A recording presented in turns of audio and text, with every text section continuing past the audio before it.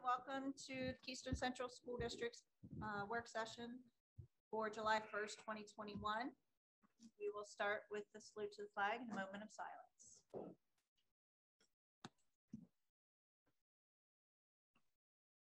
Pledge allegiance to the flag of the United States of America, to the republic for which it stands, one nation, under God, indivisible, with liberty.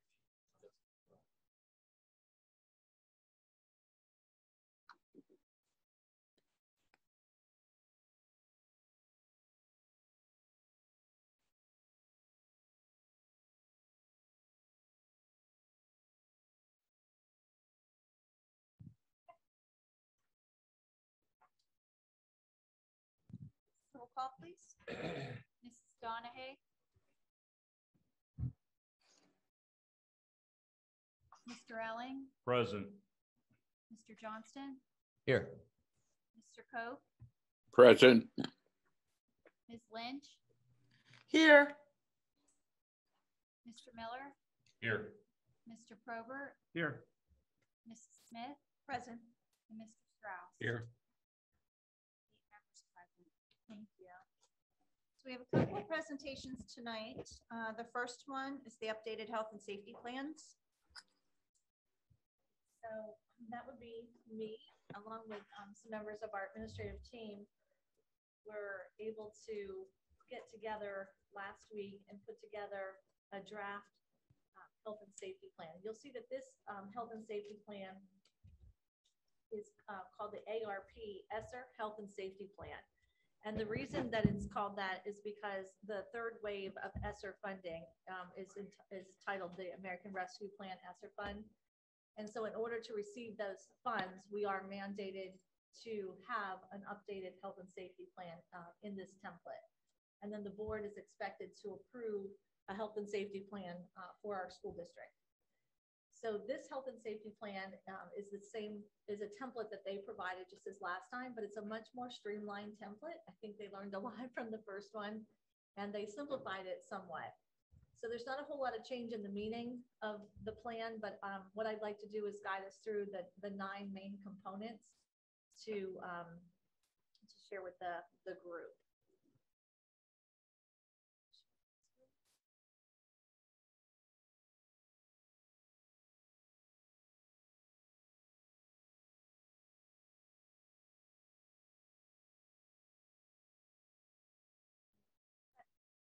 Chad, are you able to share that plan? I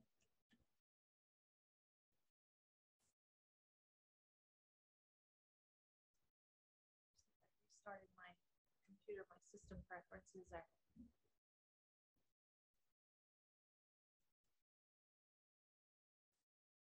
Well, Chad's finding that plan. It's further down in the agenda. It's a link down under board business. If you check, just select one of those plans, that will be fine. But basically the first 3 pages of the plan are really part of the template and the direction. And then starting on page 4 is the summary of the plan.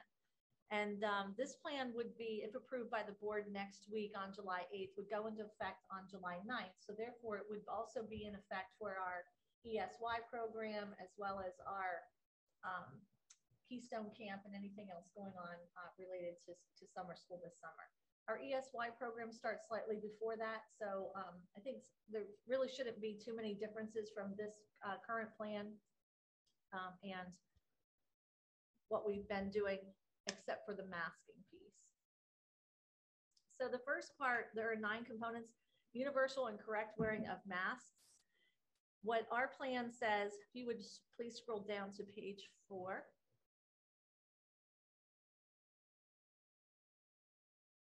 Further down to the table. There you go. We're just going to go through those boxes.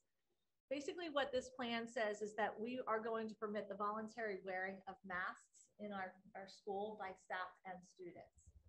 It also provides for an opportunity that if by any chance there are any additional state mandates for mask wearing that come down from the state, that we would just automatically comply with those state mandates. We're not going to have a choice unless we give up the funding.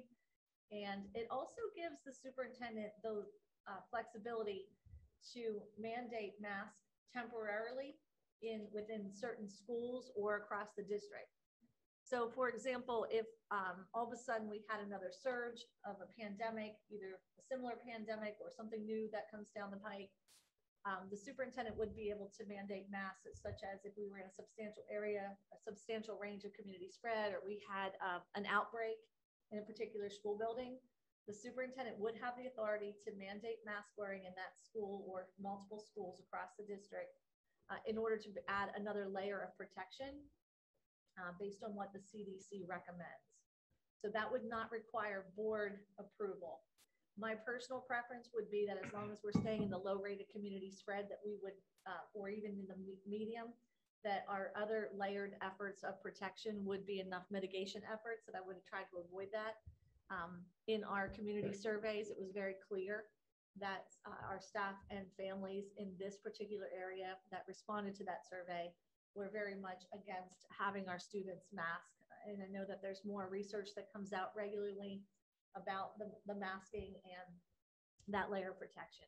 CDC is still saying that masking is another layer into the different mitigation efforts. And we're not going to deny anybody who wants to wear a mask, but we are not going to mandate that folks wear masks at this point in time. So I figured this might be probably the most, I guess, controversial piece of the plan, but I think this would be a great time. I'm interested in our board members and their feedback on that masking effort. If you want me to, I can go through the whole thing. We can come back to that. Do that. Okay. The next step is modifying facilities allow for physical distancing. We are going to promote physical distancing to the maximum extent possible in our schools. That does not mean we are guaranteeing 6 feet of physical distancing. Some of the latest things from CDC include 3 feet, 2 inches is now the recommended space. And I think that's going to continue to change as we go through. We cannot have all of our students in our schools and maintain 6 feet of distance at all times. However, we do believe there may be some parents who still request that their students have that 6 feet of distance. We will try to accommodate that when possible, but it's most likely going to be students who are in a virtual academy model. But by no means are we going to guarantee families 6 feet of distance at all times. We are still going to have some strategies ready to go to minimize the mixing of students, but it's certainly, I don't expect this to be as strict as we were last school year. I do see us using our cafeterias and our libraries and our large group areas again. Those were some of the most difficult things to navigate for our staff and our principals. So I do see us using those things. But I think that our folks have also learned the strategies behind cohorting and not mixing kids whenever possible. So those things are still probable, but we are going to promote physical distance where we can when feasible. We did replace throughout the district water fountains with water filling stations, which is part of this plan as well. Hand washing and respiratory etiquette is still going to continue. We'll have signage, we'll have frequent hand washing breaks, so hand sanitizer and so forth will still be available for our students. I think that it's very difficult to argue that proper hand washing and respiratory etiquette is something that we shouldn't be doing whether we're in a pandemic or not. So we're going to maintain those healthy practices. Our buildings and facilities are going to be continue to be cleaned and sanitized on the same schedule that we've been using. We were doing extra cleaning and sanitizing in targeted areas, and we'll continue to do that as well. And our HVAC fresh air is set, ventilation set at 25%. That's what we did throughout last school year. Contact tracing, isolation, and quarantine. All of our administrators, except I believe 2 of our current administrative team, is currently certified as a trained contact tracer through Johns Hopkins program, and those folks will be trained before the start of the school year. You know that Mr. Kondo is the Act 44 safety officer. I've designated him to, and also Christina Manning, to work together for the contact tracing. Mark is usually the first point of contact with the Department of Health. Diagnostic and screening testing, this is a little bit different as well. We were doing mass diagnostic screening at the door by temperature taking. We are not planning to do mass temperature taking. Our administrative team discussed this at length, and we believe that not one time did a hot temperature at the door and mass screening lead to a COVID connection. However, if anybody does have any potential symptoms, if they don't feel well, something, we would send them to the nurse. The nurse may do some additional diagnostic screening, such as temperature taking and so forth, and then make any necessary steps with the parents.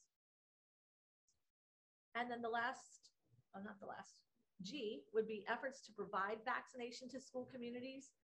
We are not going to, at this point in time, offer a clinic at on site. However, I've been in contact with UPMC and Lock Haven University. What they asked us to do was to hold off on scheduling any clinics at this time. They wanted to see how the drive-through clinic and what the response was going to be last week. I think it was Friday and Monday. And then once that clinic was through, then we were going to plan forward if any additional clinics needed to be done. My position on that would be that we would work strictly with UPMC in our area, as well as the folks at LHU, and continue to promote the vaccination clinics that are in our area as opposed to being a vaccination site, and that we would continue to provide information to families who wish to know where those vaccination sites are in our area or in our region. The next one would be students with disabilities. We're going to continue to provide the reasonable accommodations as appropriate with anybody who was in our who qualifies as a student with disability. We would treat them respectfully, responsible, and also take into account their individual disability when making any decisions for their safety. And the final one is that we would continue to collaborate with state and local health officials as needed as we continue to navigate through the final stages, hopefully the final stages of this pandemic. So you can see the two key differences would be stopping the temperature taking and the voluntary mask wearing. Few other procedural things, such as not using the one-way hallways anymore. We don't believe that's necessary, and we believe that we can use some of our large group areas again. So feedback from the board? I think it looks good. I think the no mask, mandatory masking is going to be well received by the majority of people, and the fact that they can continue to do it, I think, is good. No, I think it looks pretty common sense, and I like it. I agree. I think the no mask thing is a good thing, choice. I also think it's kind of important that we get the kids back into the cafeteria to eat and not into classrooms. I think that was not a very good idea to begin with. We were stuck with it, but I think that was a horrible idea. So I think that's a good thing. A horrible idea on the part of the administration, or? I mean, the government, with their 6 foot, they put it so hard. Not the administration. Oh, I disagreed with the administration's view on that subject, but. Well, if you have better ideas, let us know. Oh, I did. I had a great idea. Put them in the cafeteria, plexiglass between every one of them. All right, anyone else? It's Elizabeth here. Yes. Thank you so much. It looks like it gives you a lot of flexibility, which I think everyone was looking forward to. Not that this question needs to be answered now, because who knows what August is going to look like. Who knows? But just maybe in the future, maybe next month or before school starts. Like if a parent decides that they want to stay with the district, but for some reason they want to keep their child at home in classroom time and not be in a physical brick and mortar building, you know, what the plan is for those parents. I mean, like I said, I'm not looking for any answers right now or thoughts, because we're only in June or July 1st, I'm sorry. And also, if there's any left over, or will the district still be able to offer free masks for maybe kids that don't have any, if they want them at the school district? Yeah, Elizabeth, go ahead. No, thank you. Although otherwise, this is about as good as we can hope for at this time. And thank you so much. I'd actually like to address both of your questions at this time. Let's start backwards. Kind of the first question was about PPE or masks, but we are still, and I think it was in the section A, we're still providing personal protective equipment such as masks, shields, gowns, gloves, and plexiglass shields as requested to staff. We also have enough masks to provide. We did not provide masks to students regularly or daily through the last year, but we did always keep some on hand, and we were delivered some cloth reusable masks for students last year. So I think that there's some of those left over as well. So yes, if someone did need it, It really is the responsibility of the parent to provide that mask, but we will have some on hand for additional assistance. And then I believe your next question actually goes into something, a different topic, which is what are the instructional options for families next year? And so I've had some deep discussion with the members of the team who helped develop this plan, draft this plan for you, as well as our entire A team today had a more in-depth discussion. Based on some very good data. Number one, instructional data that shows that students who were synchronously remote for long periods of time or throughout the school year did not grow to the same degree that our students who were in face-to-face instruction or our students who were in virtual academy. We also, through anecdotal evidence of our comprehensive plan survey data that was given to all staff, students, and parents, showed that no one of those groups felt that remote synchronous learning was the way that anybody learns best. So combining those two data points, anecdotal and hard numerical data, our administrative team does not recommend that we have a long-term remote option for students. That families would need to choose face-to-face instruction, or they could choose virtual academy. But I want to make sure that we understand that choosing virtual academy is not our teachers. We have teachers who are assigned to virtual academy to support our students, but that the curriculum that they're using is intended for online curriculum. And so switching from face-to-face to virtual academy would almost be like switching schools.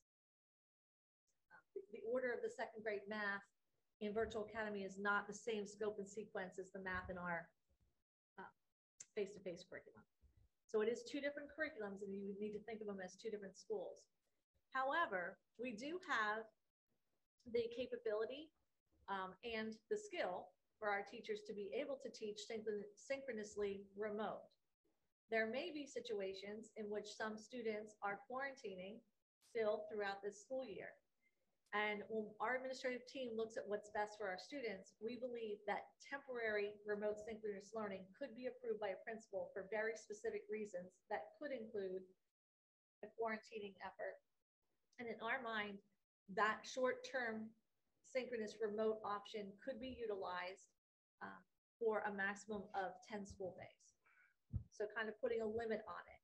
If there's an extenuating circumstance, the superintendent would be able to extend that, but principals could permit up to 10 days of synchronous remote per student per incident. If it's a longer illness of some kind, or that would then lend itself more to homebound instruction and some other options. We thought too that there could be some instances where maybe a student unfortunately broke their leg. They didn't need to go to homebound for 6 weeks, but for a week they needed to be, laid up and immobilized at home, but yet they were able to log in synchronously remote. So on a case-by-case basis for something related to pandemic, quarantines, isolation, so forth, or a medical need of a short term, that we would approve synchronous remote. Students who would go on an educational trip could not just log on synchronous remote. They're on an educational trip. We're not going to expect our teachers to accommodate that. We're talking about our teachers accommodating situations that are beyond the student's control. But we know that what's best for the student is not sending a packet home when we have the capability to synchronously remote. So that's kind of where we are. We haven't formalized that plan and pushed it out to the families yet. I wanted to share that with you tonight, along with the health and safety plan, and get your feedback on that position of learning options. Totally. Go ahead, Raj. I actually like that, but I do have a question. God forbid the new variant that's out there, it comes in, are we still set up to go back into this just in case? Yes. When you say go back into this, you mean go back remote? into the full remote? Yes. Everybody's. I would say, and I'm going to just look at the administrative team for some nonverbal cues, head shaking, whatever you feel, thumbs up. We're definitely in a much better position to pivot to full remote with little notice if necessary. That's perfect. Well, wasn't that actually part of the plan with bid days and so forth too, where if we had to use one of those because of a snow day or power outage or whatever might happen where we have to close the building, we don't want to have that prep and coursework in Schoology and the other LMSs already. So thank you for bringing that up, Bo. FID days are actually something separate this year, and it's called a flexible instructional day. Keystone Central is not approved for FID days. I do think we should get it approved for the following school year, because this year, last month, you approved an alternate plan to the 180 days of school year that didn't have to look like a traditional school day. We did the same thing last year. We are permitted, the superintendent can, on an inclement weather day for this school year, call a remote learning day in lieu of a snow day. What I would like to do now that we have a solid plan of accountability for all employees on a snow day is use remote learning days for inclement weather days. Let's see how it goes. And there's no limitation on that. If we have 10 snow days, you can do that 10 There's no times. limitation. Okay. There's no limitation. Now, within that, there is some caveats. We're just a unexpected remote day. There's some wiggle room there for students to have some days to make up work, because we do know that some students still aren't going to be able to log on, but in order to be counted present, they're going to have 3 days to make up the work that was expected of them on those days. We would plan for nurses and plan for counselors and so forth. If we were to go out more on a pandemic related long-term closure, that gives us more time to talk with our school nurses, our counselors, our different people to do some other things with them as well. But everybody will have, prior to the start of the first day of school, expectations for a inclement weather remote learning day. We find that that's not working. The superintendent doesn't have to call a remote learning day. The superintendent has the ability to say, we're going to have a traditional snow day, and we're going to tack it on at the end of the year. But I think we should give it a try. We haven't tried it. I think there's a lot of families who want us to use that option, and there's a lot of families who don't want us to use that option. But I can tell you there were a lot more families complaining when we tacked 5 days on in June than there were the other end. So I think we should give it a try and see how it goes. Correct me if I'm wrong, but I thought last year we said we were going to do that and get it set up for this coming year. You're not wrong. We did that, Roger, and we didn't have any more snow days. We got it set up in March. We got it finalized, I think, a plan in March, but we didn't have any more snow I think days. Roger means state approval. Yeah, the state, I'm talking, The no, FID days? yeah. We did not do FID day approval. We talked about doing it, but we didn't. Okay. Because we didn't need to. And here, my personal, I guess, concern with FID days is when I talked with the other superintendents who had FID days were required to be asynchronous learning. We just invested millions of dollars in equipment so that we could continue the learning of our kids to go on a snow day and give them asynchronous learning. It kind of defeats the purpose of everything we were trying to get to. You have a random lesson plan for a snow day that was not necessarily continuing the learning you were on. Okay. You look like you had a question, that's why. No. Okay. That's all. So Elizabeth, does that answer your question about the potential learning options for Keystone Central? Super terrific. I mean, thank you so much. And I really sincerely mean that. There's no other concerns for board members. Starting next week, we'll put together the literature to push out to our families so that they can get their decisions made. And we're also reaching out. I've talked to some homeschool families who are planning to come back. And also we have plans in the works for reaching out to the families in our area who have maybe selected a different cyber charter so that we can share with them some of the things that we're doing and the additional supports that we've put in place for our virtual academy for the upcoming year. Is there going to be an opportunity for, once families see this health and safety plan, if they still aren't sure about sending their kids back, will they have an opportunity to review the virtual academy and the curriculum? One of the things we're not going to permit is students randomly switching from face-to-face into virtual academy. So we're going to enroll students on marking periods unless there's some extenuating circumstances, but people cannot shift back and forth. Some consistency, that's only fair to the staff and like I said, it's like changing schools from a curriculum standpoint. Well, I'm personally glad that we're not going to give that option for remote learning this year, because I think that it was just too difficult for parents, for teachers, for the students. I mean, it was too difficult to monitor it, and a lot of the kids, I think, weren't being supervised well enough in the scene, and I think your data is going to prove that out. The fact that they just weren't, the achievement and the progress wasn't there. So I'm glad that we're going full in person. I agree with you, Jeff. Although I have to say, I think there's some silver lining there. Our teachers stepped up, and even though it was difficult, they did it. Some of them did it very well. It was hard, but some of them learned to do it very well. And in addition to that, I think it also shows you how powerful that face-to-face instruction is and the power of social learning in a classroom. I think what happens when you're on Zoom, and even though you have a full classroom of students, a teacher can be excellent, there's still a lot of things where only one person can be physically heard at one time. You can go into breakout rooms, but the teacher can't be in every breakout room. And so when you're talking about young children as opposed to adults or college level students that have more independent learning skills, it's a different game. Yeah, I know that they did, as well as they could do. I mean, it was a tough situation for everybody, especially the teachers and everyone, the parents and everything. And I know it was a tough year, and I'm just glad that we're able to come back to some kind of normalcy this year. So. Thank you.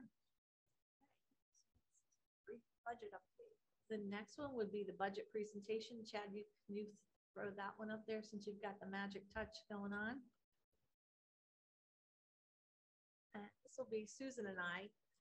The reason we wanted to bring a budget update back to you was that the governor did sign the state budget, which had some implications on state funding as well as some federal funding being released to us that was being held up at the state level through the ARP ESSER round.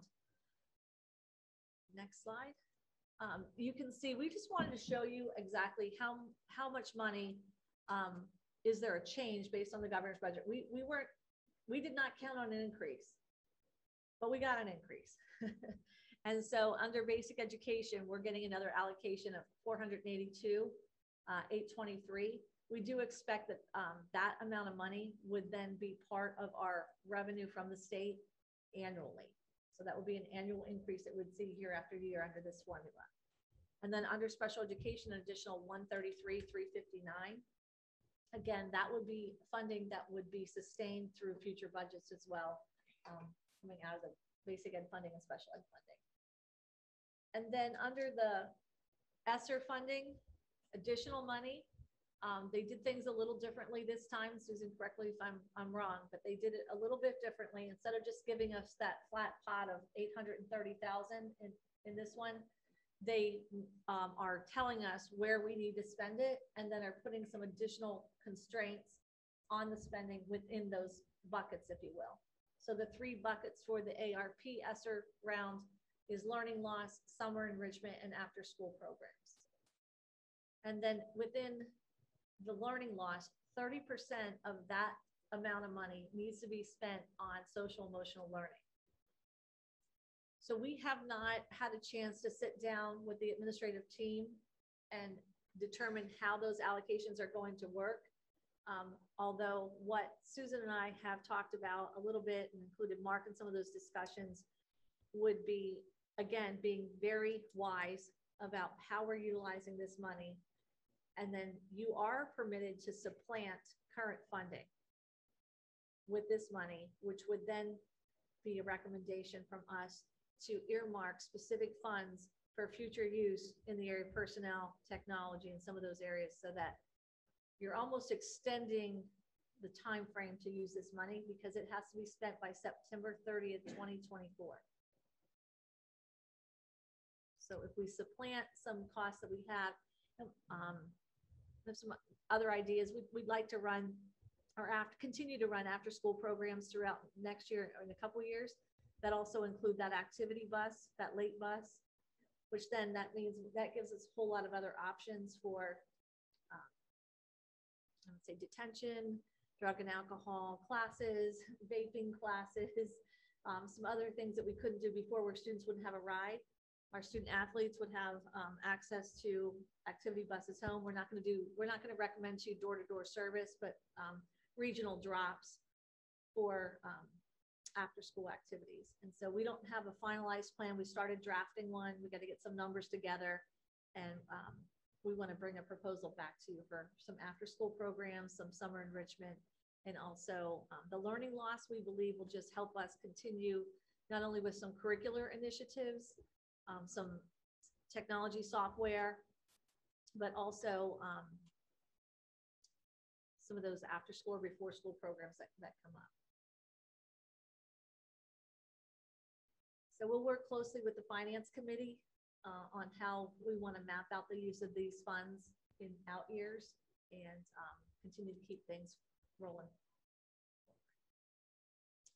So there's the long-term strategy. Commit or assign the fund balance in the following areas. Capital projects was also another area if we supplant. You cannot use direct ESSER funding for capital projects, but if you supplant appropriate costs, you can then push your fund balance. We won't know. I keep pushing Susan for an answer on how we're going to finish the year. You know how she is. She won't tell us until October, until it's final. But I suspect that we'll be in good shape and our fund balance is in a healthy place, that earmarking some funds for future use would be pretty wise. And questions from the board on the additional funding that came into the district. We do not recommend that you reopen the budget. We just wanted you to be aware. Now, will this increase the amount that we have to give the charter school? No, the charter school gets their own allocation outside of Right, this. so the ESSER money What about stays the with us. non-pub too, or do we have to give non-pub? No non-pub. They were a little stricter on the allocation. They weren't as free as ESSER 1 and 2. With here's the pot of money, do with it what you will. So we have to be a little more strategic about how we're earmarking. That's all I have. Great, thank you. No one signed up to speak? So superintendent's report. Yeah, 3 key items, all good news. The first is Mill Hall Elementary has received a $5,000 grant from the Choose Kindness Foundation as part of our PBIS program. In collaboration with Kelly Swartwood, Dr. Brian was able to secure these funds to purchase PBIS Reward Program, which is an online tracking system to acknowledge the students who demonstrate the expectations of the system, which includes being kind. They want to also purchase some books focused on teaching students how to demonstrate the 4 pillars of kindness, offer help, reach out, show appreciation, and be friendly. Those books will be purchased for all of the classrooms there. And then also some lesson plans for teachers to teach these pillars directly. And so this will help them, this $5,000 will help them implement that program. I believe that a few other schools are looking to obtain the same grant funding, and we'll let you know if they're successful in doing so.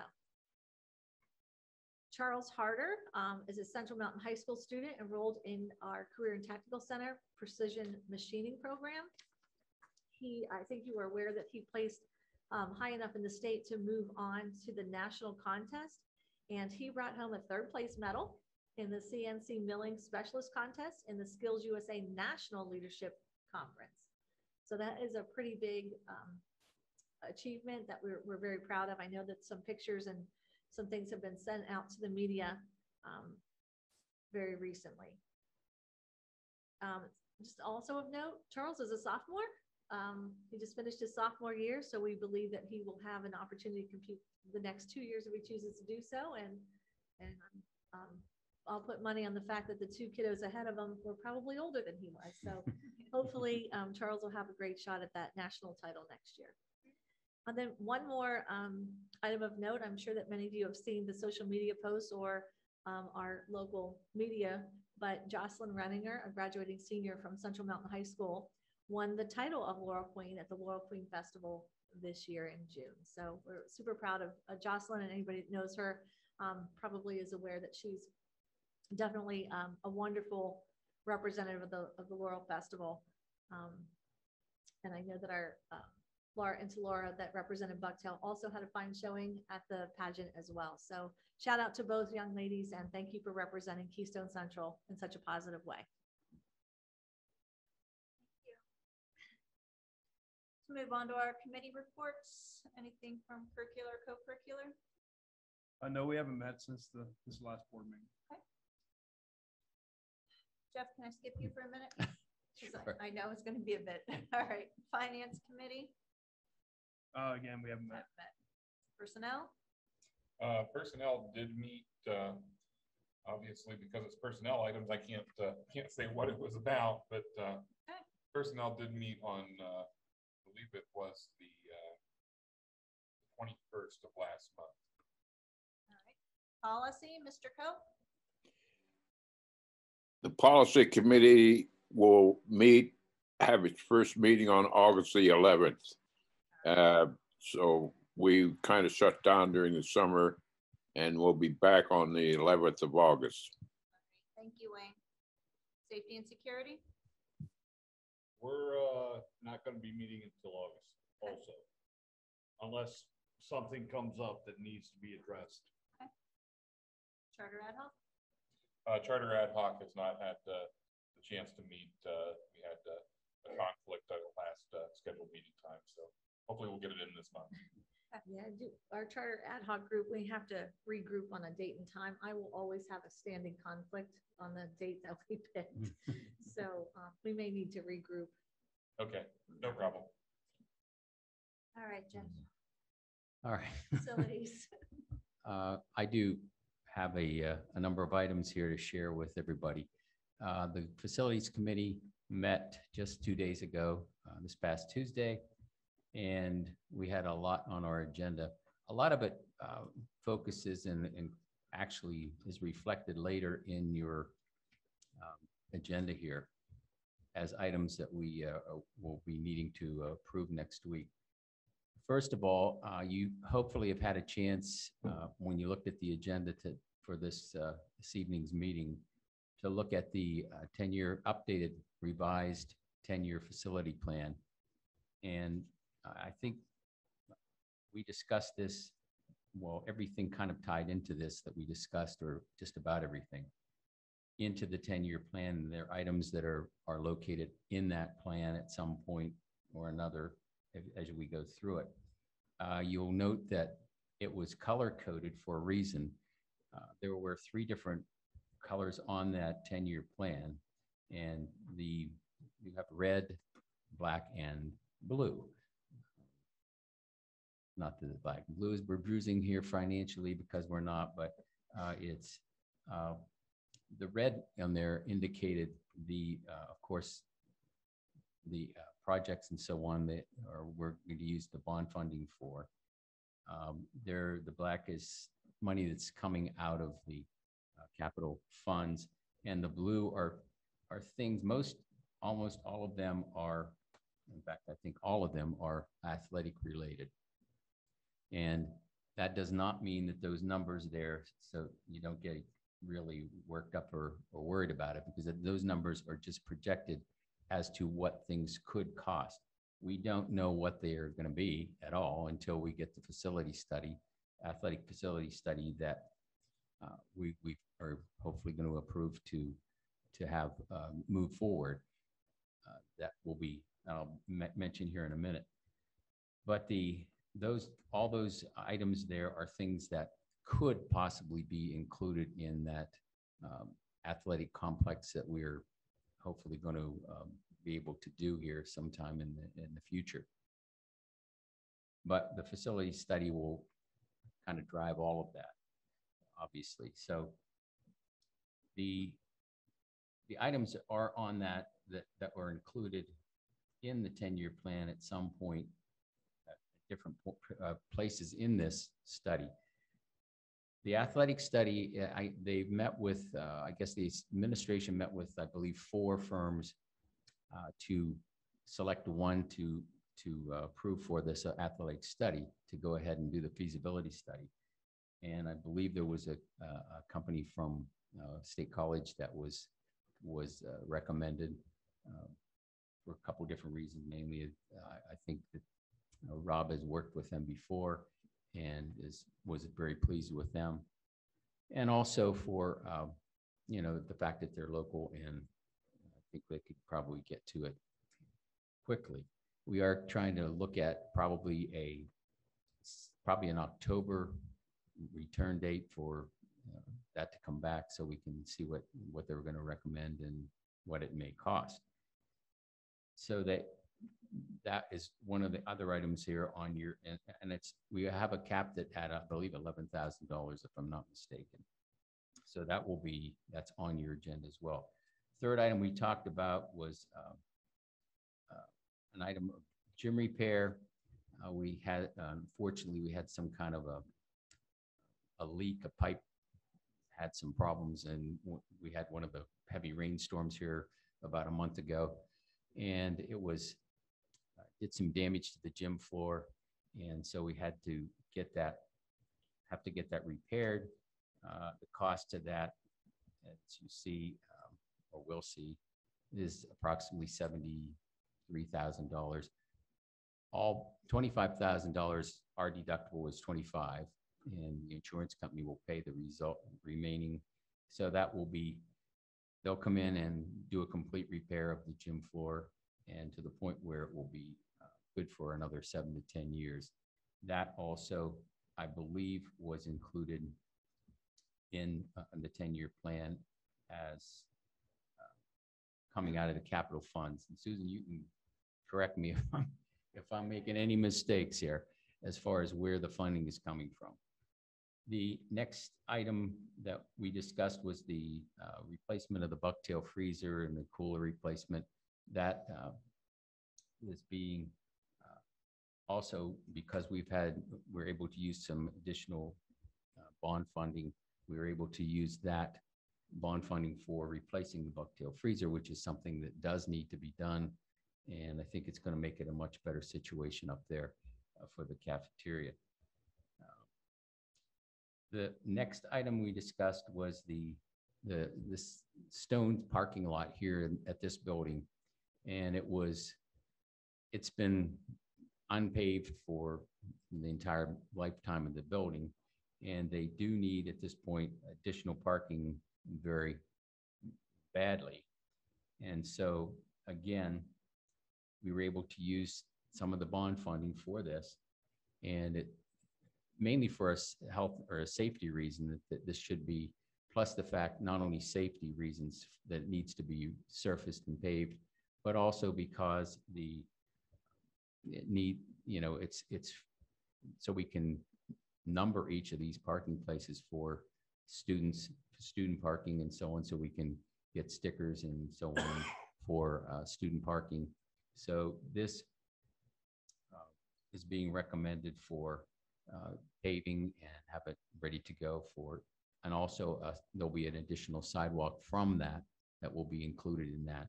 So it's something that it has needed to be done for a long, long time. And I think we're able to do it now with some of that, also the bond funding as well. The next item was the Bucktail and Central Mountain High School scoreboard replacements. This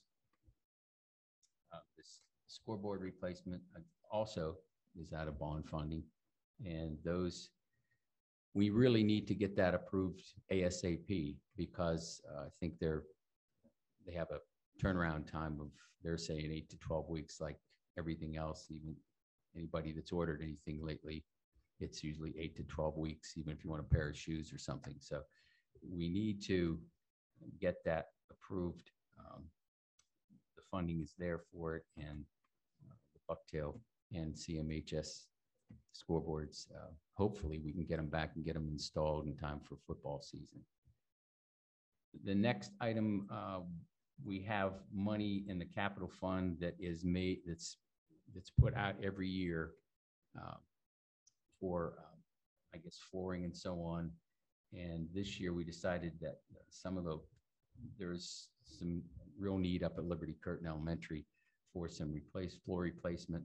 And so it's being recommended that we use $20,000 the capital funding to do that this year of the money that has already been budgeted for that type of a project.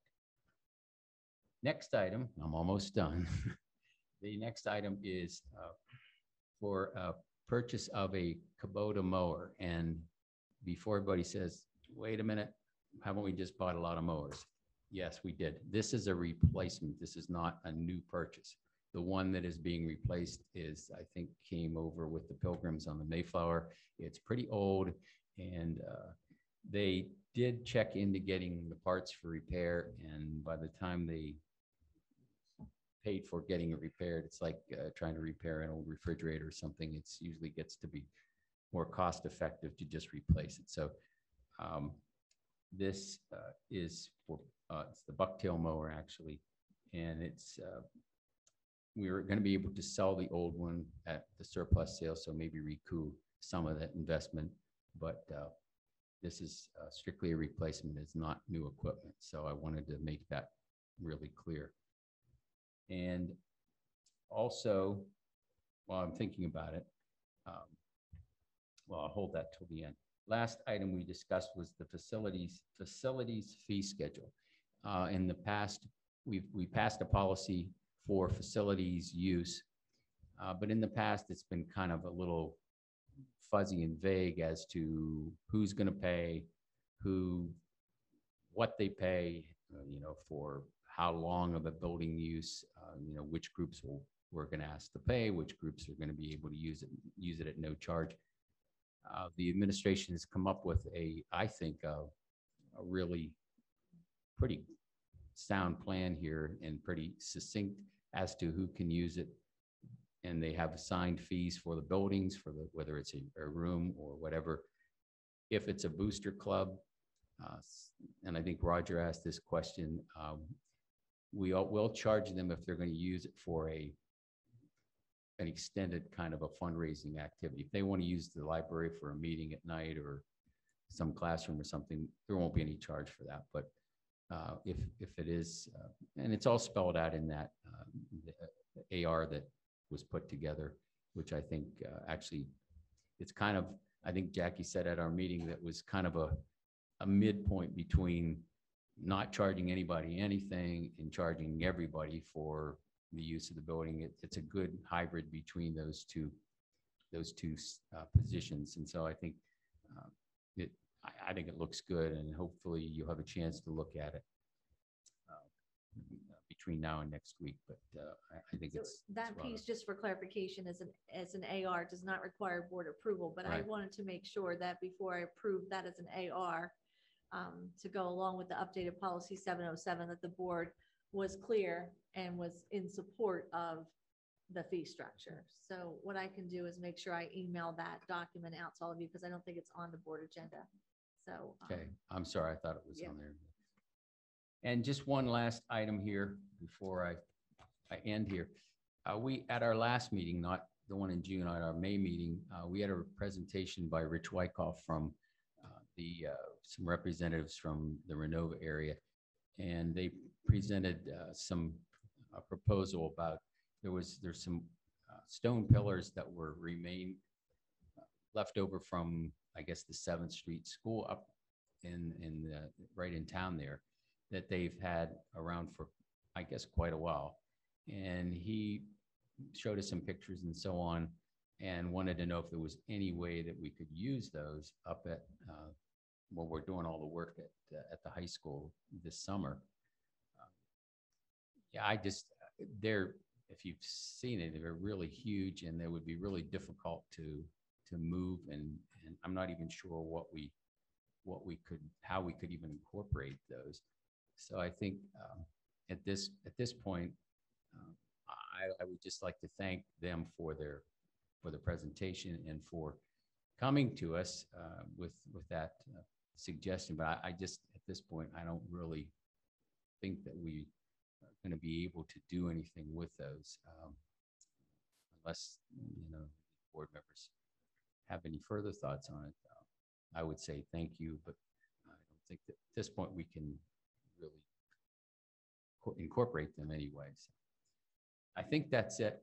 thank you for, for listening to the long-winded report, but we did cover a lot of ground the other day, and I wanted everybody to be aware, because a lot of it is, as I said, reflected later on down here in this agenda, a lot of those items. So unless anybody has any questions, thank you.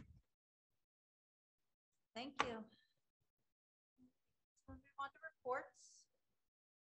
We have our treasurer's report, financial report, and student enrollment reports.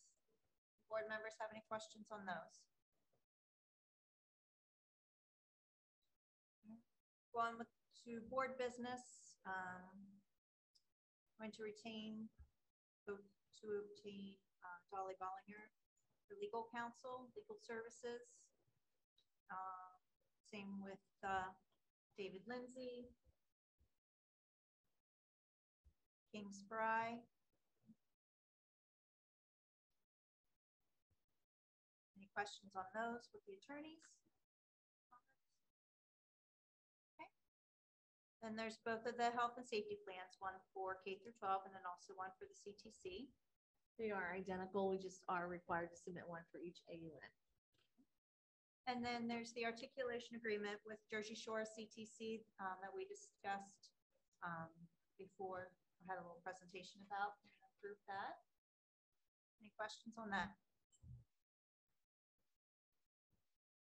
And we have our minutes from the work session and the voting session from last month, and also from the co-curricular meeting.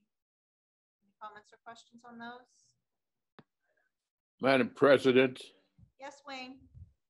could you speak more directly into your microphone? I'm having a terrible time hearing you. Sorry, Wayne, is that better? That's much better. Thank you. Alrighty, sorry. Is there anything you need me to go back over? Nope. All right. All right, so moving on to business then, you'll notice that right now there is no link for the bills for payment. Since yesterday was month end, it takes a little bit of time for Susan to compile all that. I know. So she said it'll be there Tuesday for us to look at. Then we have an agreement for education and treatment alternatives. That's paid by title grant funds. And professional development consultation through Successful Practices Network for up to 6 days in the school year. Also paid by title grant funds. And this one, I think I want to check in on. Exotic Adventures. I would hope that you would ask about that. Exotic. Exotic animals. Adventures. Adventures. So just wanted to mention that is an agreement for this group to bring in some live animals for the end of Keystone Camp, because they have a theme that has to do with animals, and they thought it would be a nice treat for the children to bring the animals to Keystone Camp. Not affiliated with Joe Exotic or any of his animals, is it? I'm going to defer to Megan. No ill intent. Probably consider it a new business. Probably. That's what I'm thinking. So that is paid for by the ESSER grant funds. I'm kind of picturing Clyde peeling on wheels. The next one is the study, a 3-year agreement for Study Island for the program license.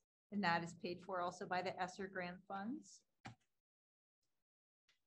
And Read to Achieve from McGraw-Hill, paid for by ESSER grant funds. I believe is that the 3 through 8 reading curriculum? No, sorry. 7 through 8. So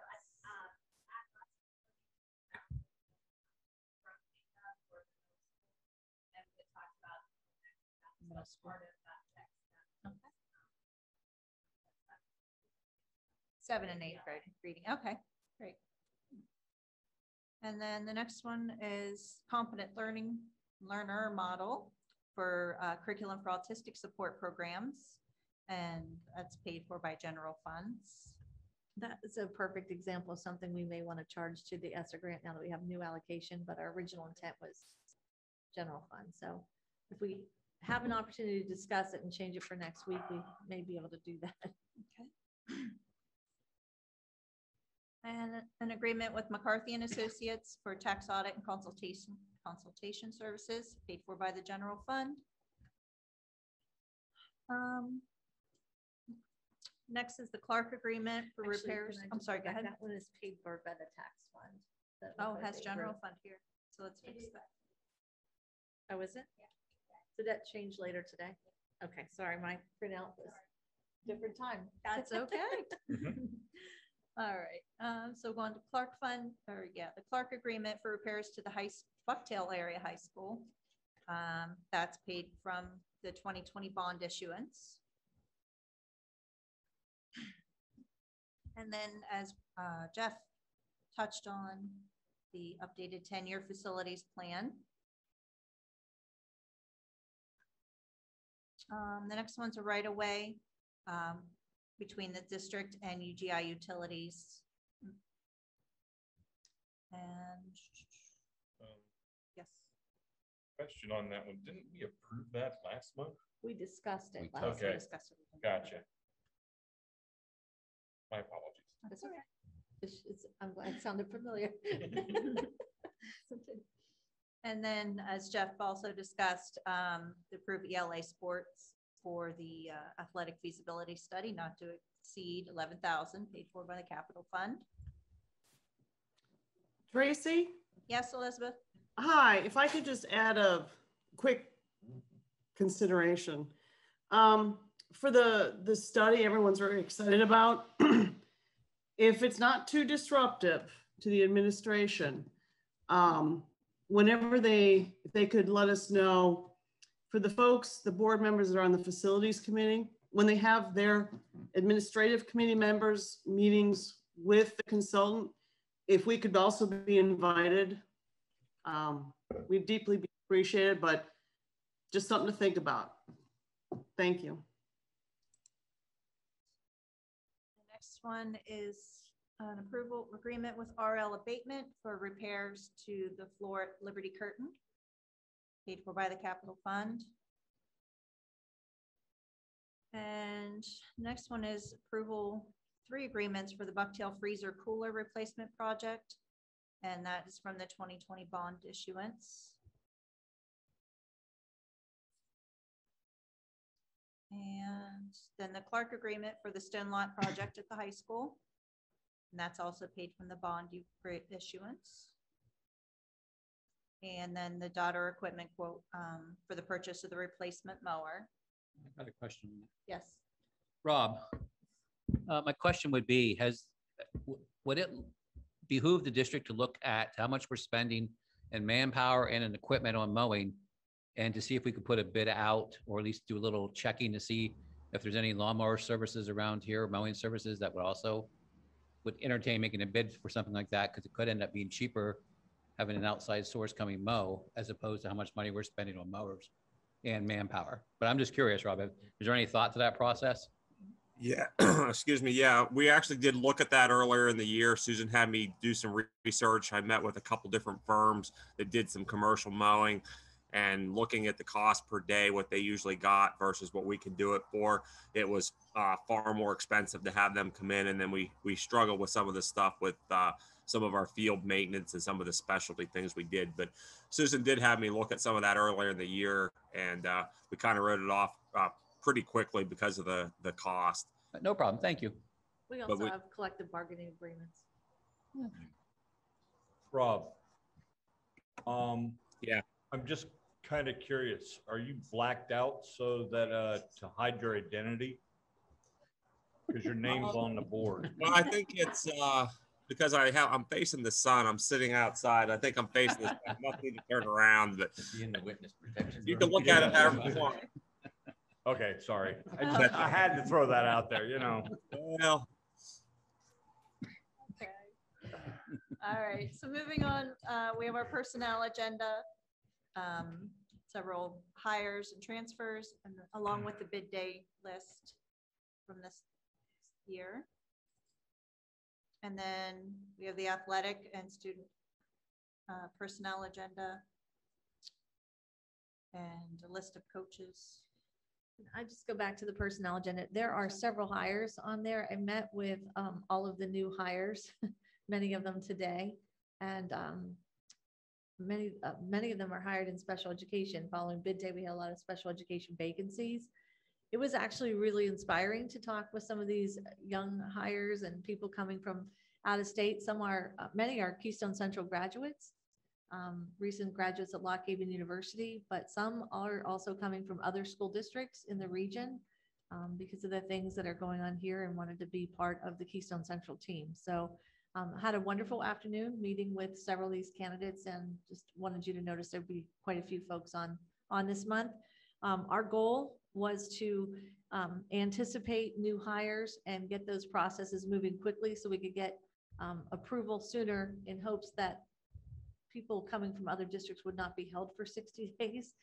So it wouldn't be short on the beginning of the school year. So I just want to also say thank you to Dr. Barnhart and the HR department, Mark and Tracy, for their hard work in getting this done so quickly this year. And part of that, wasn't there you wanted us to also approve you to fill positions as needed before the next meeting necessary? So typically we do that at the August meeting so that I have the ability to appoint anybody to get this school year started. Between now and the next time we are together in August for a voting meeting, we did have hired some new head coaches recently, and those head coaches are looking to fill their assistant coaching positions. If we wait until the August voting meeting, if I could have the authority to appoint those folks so that they could get started with their athletic teams at the start of the season and preseason, that would be helpful if you're willing to do that. I guess we just need to see a resolution put on the agenda to do so. I think it's on there, isn't it? It is on there You have it somewhere. on personnel? Okay. Very last part of personnel.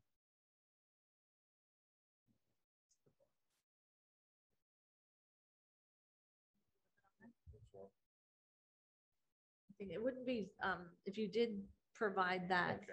Yeah. authority, it wouldn't necessarily just be for coaches, but it does allow us to get people appointed so that they can resign from previous positions and avoid being held. So it just kind of speeds things up for us. It's really difficult for people to not start the school year with us if we can at all avoid that. And we are at the mercy of the other district because they do have the right to hold their folks. And then also under athletics, additional summer fundraisers that were submitted for approval. Looks like Mr. Beltry's been very busy organized for the girls soccer, so that's great.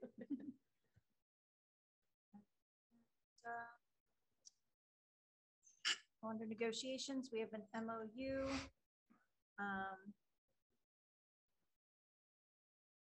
With the custodian. And then a couple of grievances. Any questions on any of that? All right. Does anybody from the board have anything else?